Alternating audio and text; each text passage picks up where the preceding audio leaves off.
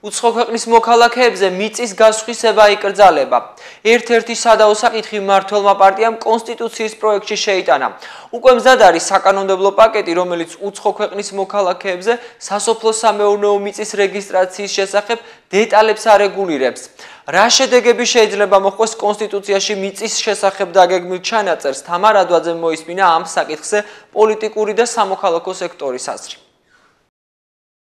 უცხო ქვეყნის მოქალაქეებზე მიწის მიყიდვის აკრძალვის შესახებ გადაწყვეტილება მმართველ გუნდში მიიღეს, თუმცა რა ფორმით აისახება ეს ინიციატივა ქვეყნის მთავარ კანონში, საკითხზე კონსულტაციები ჯერ კიდევ მიმდინარეობს. ქართულ ოცნებაში მიღებულ გადაწყვეტილებას იმით ხსნიან, რომ ხელისუფლების მთავარი მიზანია მიწების საქართველოს მოქალაქეებმა დაამუშავონ და ამით მათი შემოსავლები გაიზარდოს.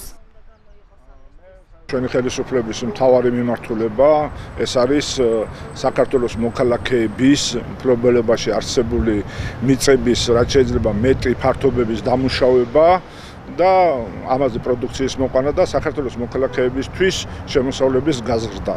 ეს არის მთავარი ამოცანა ჩვენი ხელისუფლებისა და ამ გზაზე მივდივართ.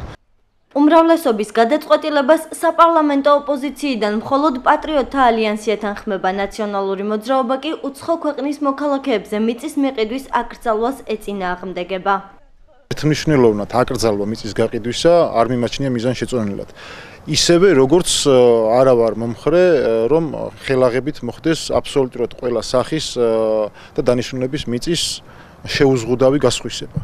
აქ არსებობს გამოცდილება უამრავი ქვეყნისა, შეიძლება უბრალოდ დავაკოპიროთ, მაგრამ ამ ყველაფერს სჭირდება ნება, რომელიც ქართული ოცნების ხელისუფლებას უბრალოდ არ გააჩნია. ყველაზე მიწების გასხვისებასთან დაკავშირებით ქალბატონმა იმაინაშვილმა არაერთხელ გააკეთა განცხადება, და პარტია ეწინააღმდეგება უცხოელებზე მიწების გასხვისებას, იმიტომ რომ ისედაც მცირე მიწიანი ქვეყანა ვართ, ტერიტორიების 25% ოკუპირებულია და გლეხს თვითონ არ ყოფნის მიწა. აქედან გამომდინარე, არ აქვს მორალური უფლება, არც ზნეობრივი სახელმწიფოს გაასხვისოს მიწა უცხოელებზე. საკითხთან დაკავშირებით გორის ქუჩებში შემთხვევითი შერჩევის პრინციპით გამოკითხული მოქალაქეების აზრიც მოვისმინეთ.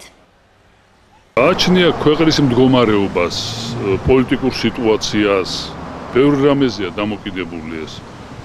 ისე საერთოდ მიწა შიგნითაც უნდა სხვისდებოდეს და ალბათ უცხო მოქალაქეებზეც, მაგრამ ჩვენი დღევანდელი მდგომარეობა არ არის ისეთი, რომ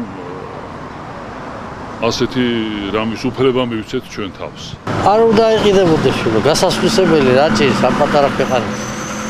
ჩვენ ხალხს არ ყოფილს მიწები, უცხოელებზე რატომ უნდა გაიყიდო? ქართული მიწა ქართველებს უნდა გქონდეს და უცხოელებს არ ესაქმებათ აქ არაფერი. ჩვენ იმდენი ვართ, ჩვენ უნდა გვეყოს ჩვენი მიწები. მე მგონი სიმართლეა ეს, ხო? მიწა კონსტიტუციის პროექტში საკუთრების უფლების მუხლშია ნახსენები და მითითებულია, რომ მიწაზე როგორც განსაკუთრებული მნიშვნელობის მქონე რესურსზე საკუთრების უფლება ორგანული კანონით უნდა დარეგულირდეს.